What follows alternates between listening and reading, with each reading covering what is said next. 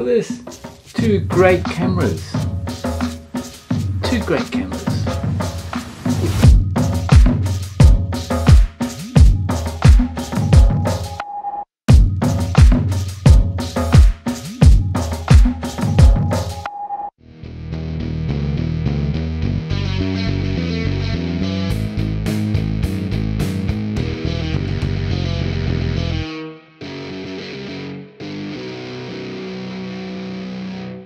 Hi, it's Peter Zellum's Griniflix Adventure 8 and I'm out bicycle riding again, exercising.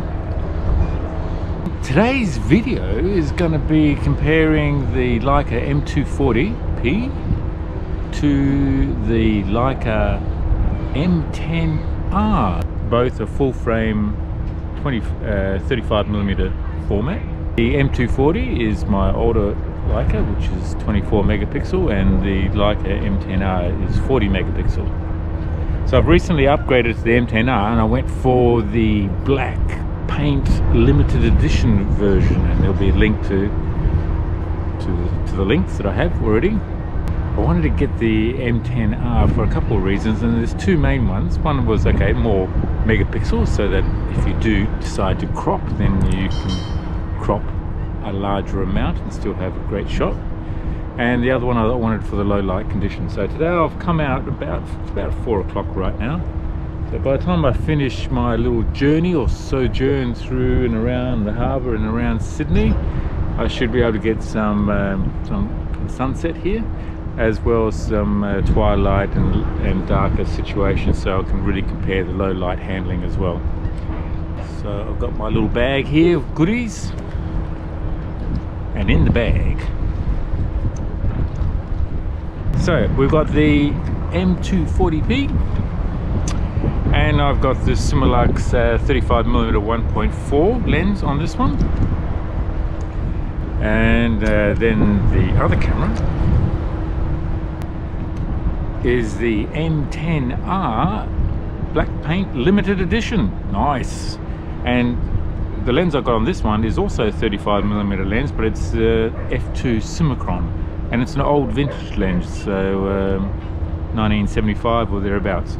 So they are the two cameras that I'll be comparing today out in my little twilight shot, sunset, dark and low light conditions. So we'll go grab some shots, see what I can find, and we'll do some editing. We'll have a bit of light show.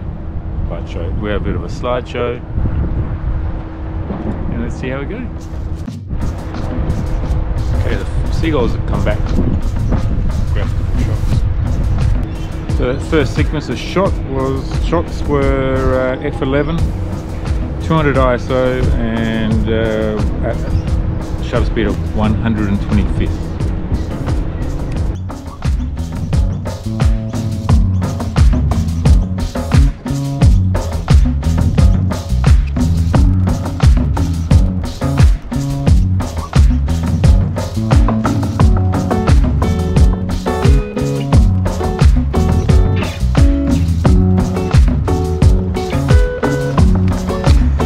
So I am shooting JPEGs black and white. You probably don't know where you can see that.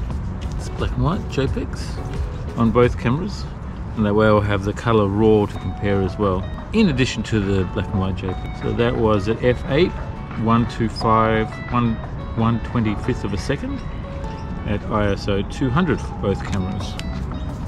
I actually dropped my new camera.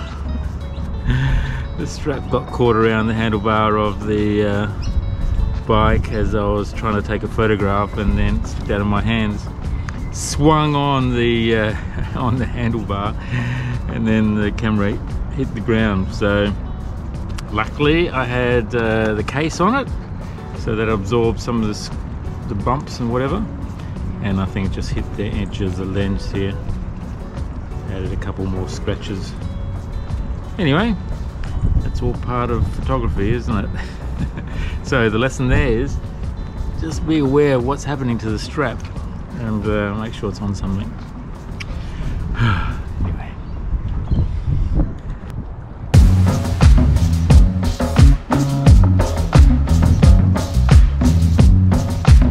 Boy, not a bad backdrop here. We've got the new Crown Casino there in Sydney, and also the Sydney Harbour Bridge in the distance. Alright, first shot, camera strap around me. So don't lose the camera. I'll focus on infinity. Should be about right, 125, 1/25th of a second, 200 ISO FA. It's one camera.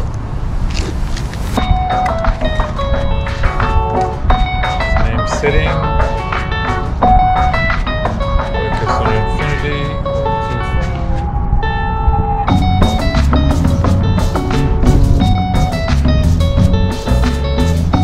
Something I only discovered the other day after owning this camera for a couple of years. This is the M240-P. You can set up the viewfinder so that the framing lines in the viewfinder, instead of being white, you can actually have them as red. Bit of a novelty. Not sure, I might just have to get a sort of a close-up in there somewhere. I don't know whether you can actually see that. Normally they are white. They are white on the M10-R. Let's see whether you can see that. There you go.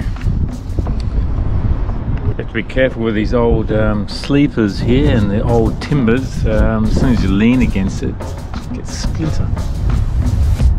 It will require operation later on. All these little disasters along the way, just to take a few photographs.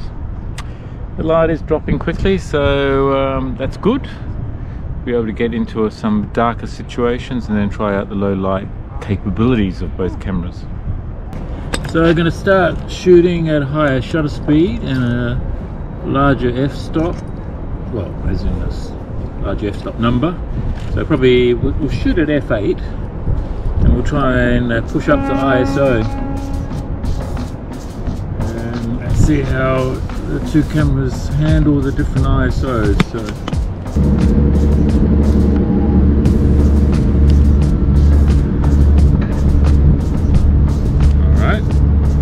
So that's the right exposure. 2/50th of a second, 5.6 at ISO 3200. Okay. It's on 5.6.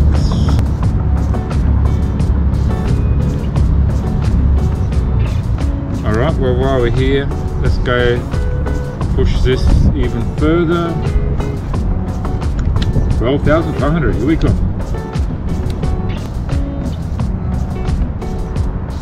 Go to 25,000. Let's go to 50,000, max out. Alright, well, we've got an image. Lots of noise. You will see.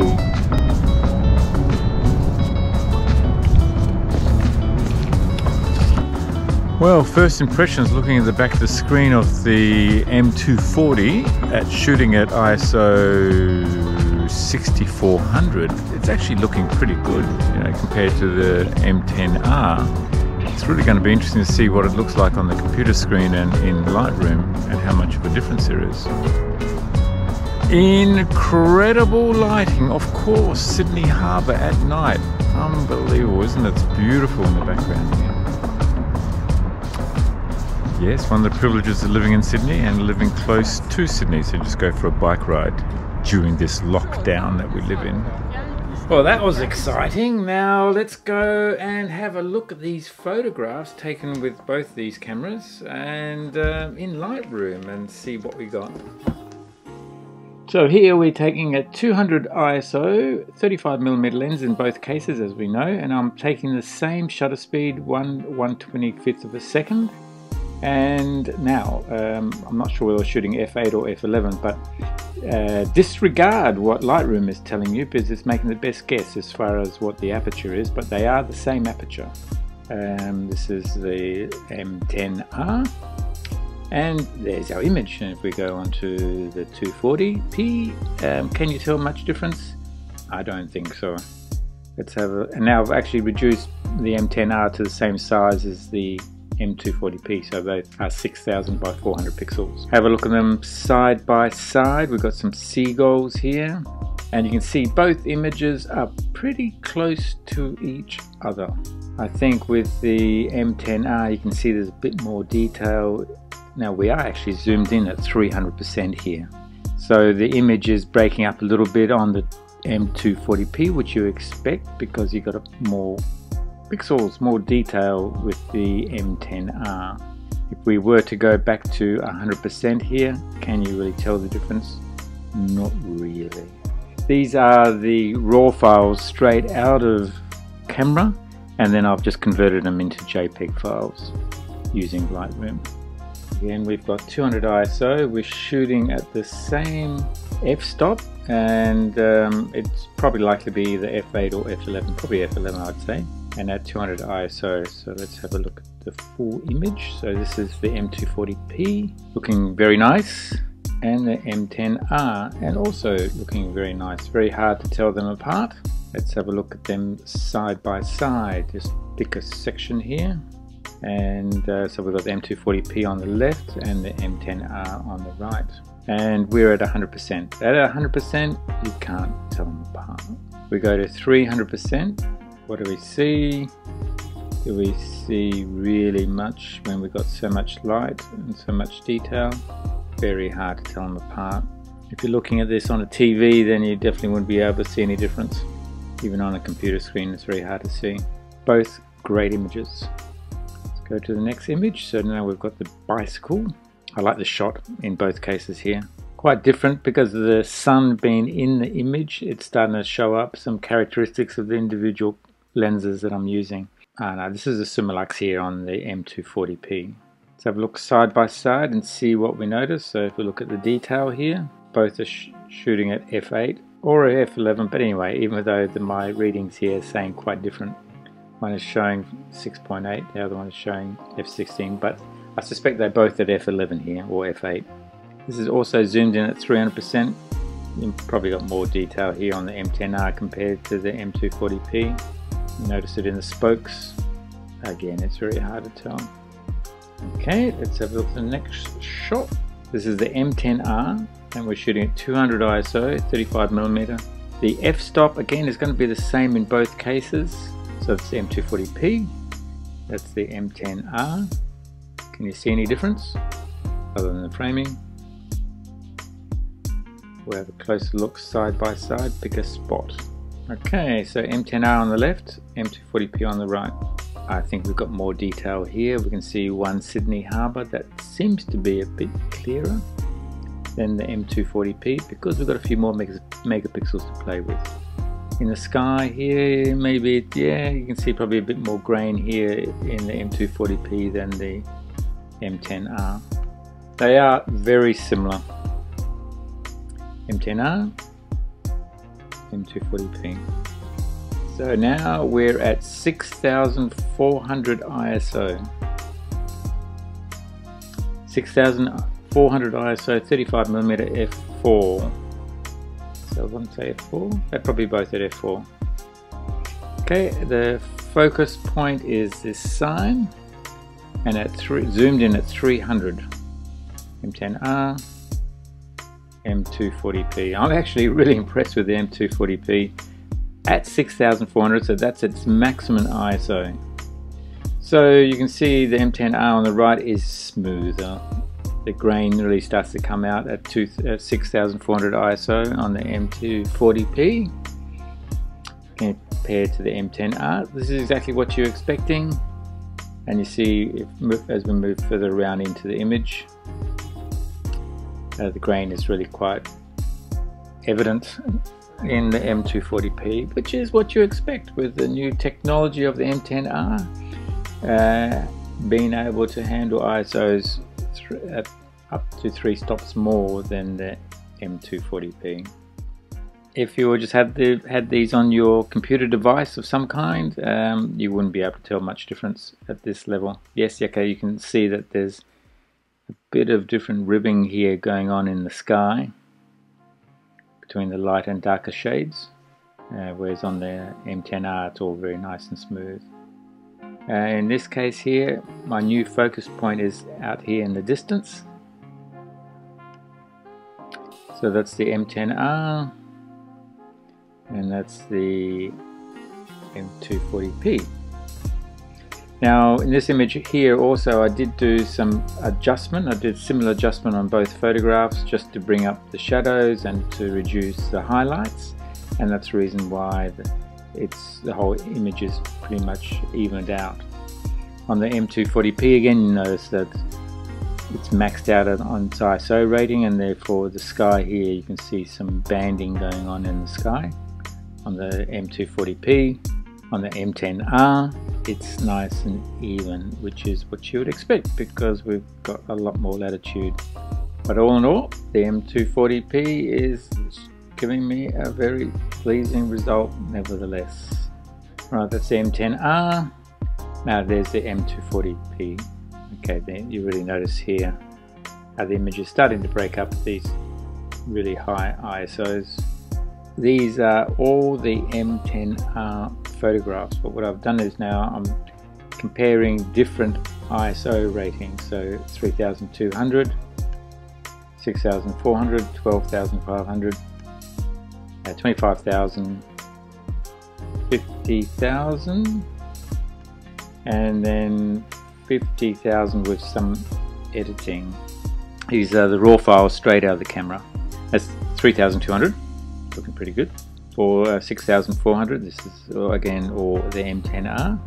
12,500, 25,000, so you can see between 12,500 and 25,000 the colors start to change a bit, and at 50,000, again between 25,000 and 50,000, you can see that we're having the same sort of issues that we had at 6,400 on the M240-P, where you see some banding starting to come in and the colors starting to break up a bit.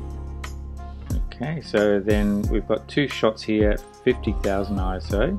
This is straight from the camera, and then I tried doing some adjustment in Lightroom just to change the shadows and the highlights. I'm not sure whether I produced a better shot or a worse shot. I was trying to get it close to 25,000 ISO. Alright, so this is an interesting comparison. So this is a panoramic shot with the M10R. Two photographs stitched together in Lightroom at 6,400 ISO. It's giving us a pretty big file, 35 megabyte image, JPEG image. And the file size is 10,600 by 4,100. So that's probably about a 50 megapixel photograph. We've got a lot of detail. Let's look at 100%. So we've got a pretty nice image going all the way from the edge here with someone adjusting the curtains. And as we move across the image, a very nice shot. I did the same shot with the M240-P, so that was, and here's the M240-P. So at 100%, you see the grain coming through.